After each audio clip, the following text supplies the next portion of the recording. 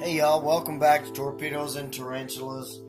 Got another video here, and as you can see, I have an enclosure made up here for another critter that I found today. This is an arachnid, and I'm really excited to share this with you guys.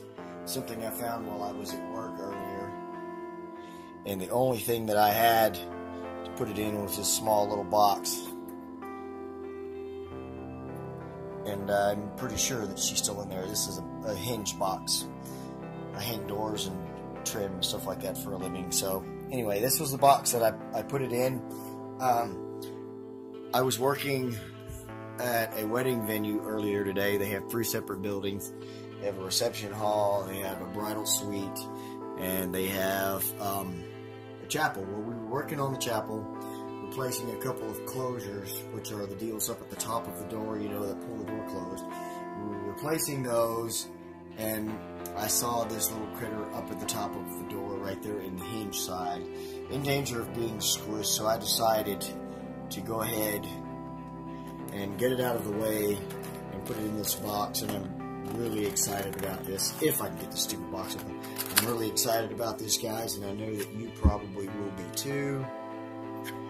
Inside here we have a very plump jumping spider, and it looks to me, correct me if I am wrong, but it looks to me like this is very possibly a gravid female. That's why I'm so excited about this little spider. So I'm going to go ahead and put her inside this other enclosure, and we are going to keep an eye on her, and hopefully she drops a sack for us. I do not know what type of jumping spider this is.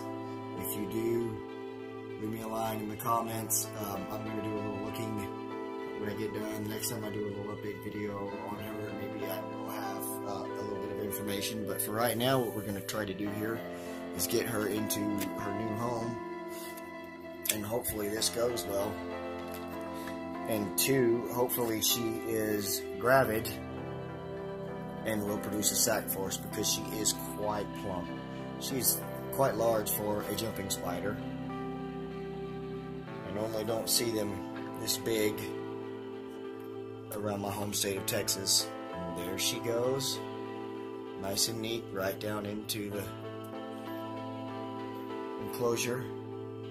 And of course, she's going to go right to the back side of the Court Park. Look at the metallic yellowish, goldish on the fangs. Sorry about the blurriness of this enclosure, guys. But there she is. She's in her new home. We're going to keep an eye on her.